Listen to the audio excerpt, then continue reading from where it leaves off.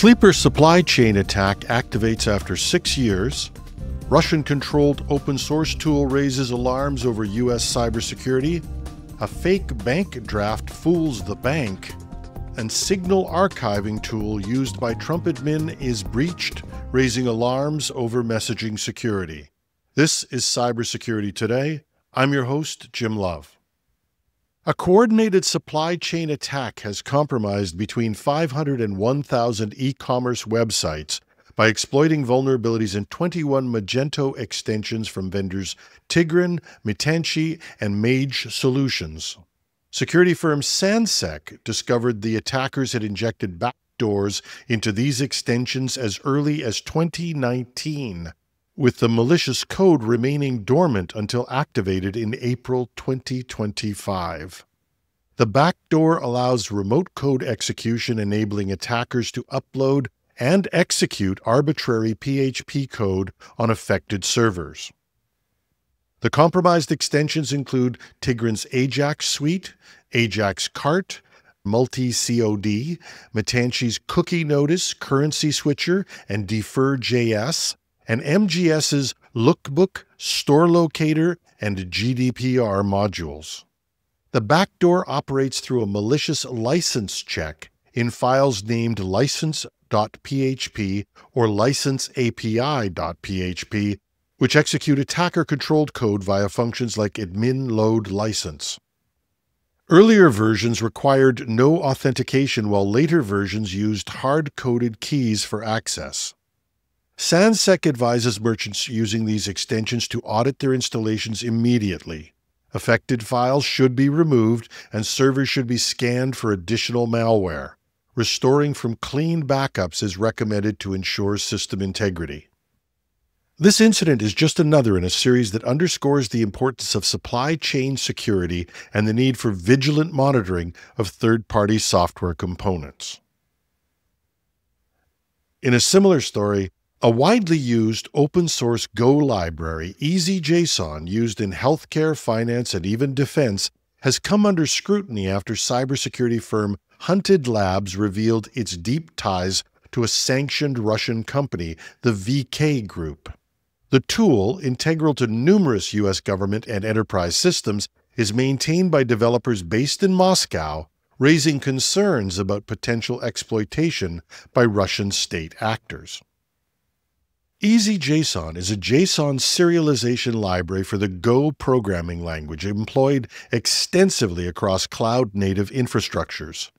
Hunted Labs' investigation uncovered that the library is hosted on GitHub under mail.ru, a subsidiary of VK Group whose CEO, Vladimir Kirenko, is sanctioned by the US and the EU.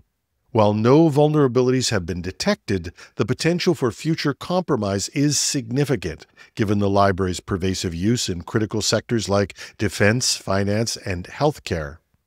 Experts warn that EasyJSON could serve as a sleeper cell, enabling supply chain attacks, data exfiltration, or system disruptions if it was manipulated. Its integration into essential tools like Kubernetes, Prometheus, and Grafana amplify the risk, as any compromise could cascade through dependent systems. The situation underscores the need for heightened vigilance in assessing the provenance of open-source software modules. Organizations are advised to audit their dependencies, consider forking critical libraries to ensure control, and implement robust monitoring to detect anomalous activities.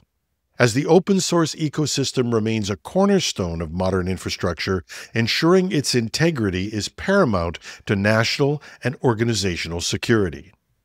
Now, just how this tool can be replaced is going to be no easy feat, given how prevalent it is in so many open-source packages and tools.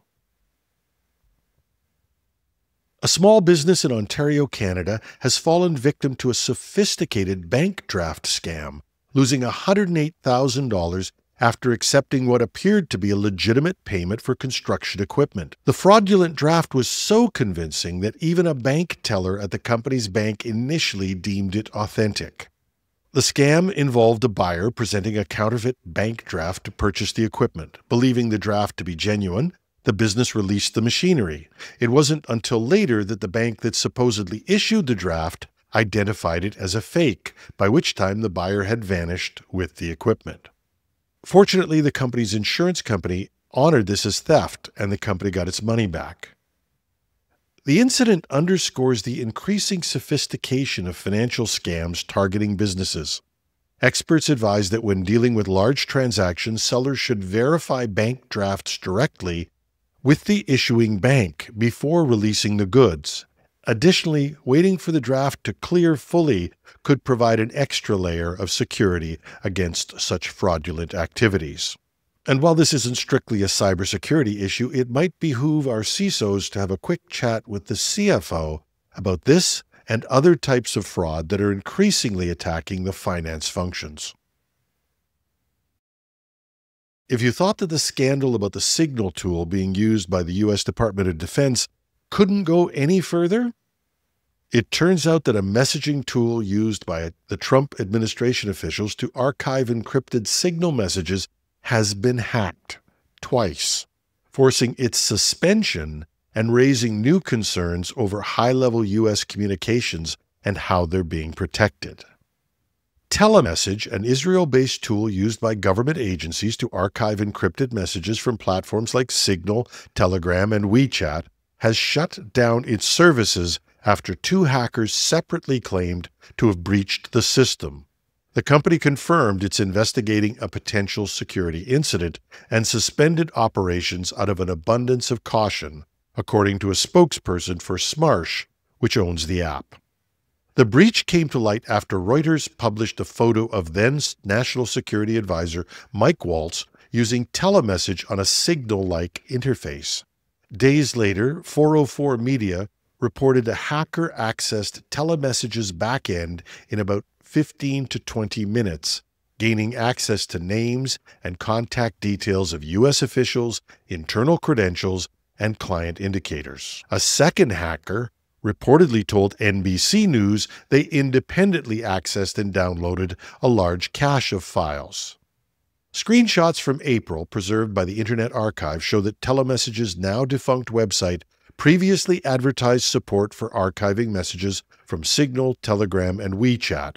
Today, those pages redirect to a placeholder homepage, removing any mention of those services. But the problems with TeleMessage are not new. Security experts have long questioned TeleMessage's approach. The tool appeared to bypass Signal's end-to-end encryption, designed so messages are readable only to the sender and receiver, by storing copies of those messages for later retrieval. That process, critics warned, could undermine the core security that Signal was built to protect. Now, it makes you wonder who, if anyone, is actually advising the most senior members of the Trump cabinet on security. Either that person or persons are incompetent, or they've been overruled. If they need someone good, I hear Chris Krebs is free and apparently not afraid to speak truth to power. And that's our show. Love to hear your comments. You can reach me at editorial@technewsday.ca or on LinkedIn. And if you're watching this on YouTube, just drop a comment under the video. I'm your host, Jim Love. Thanks for listening.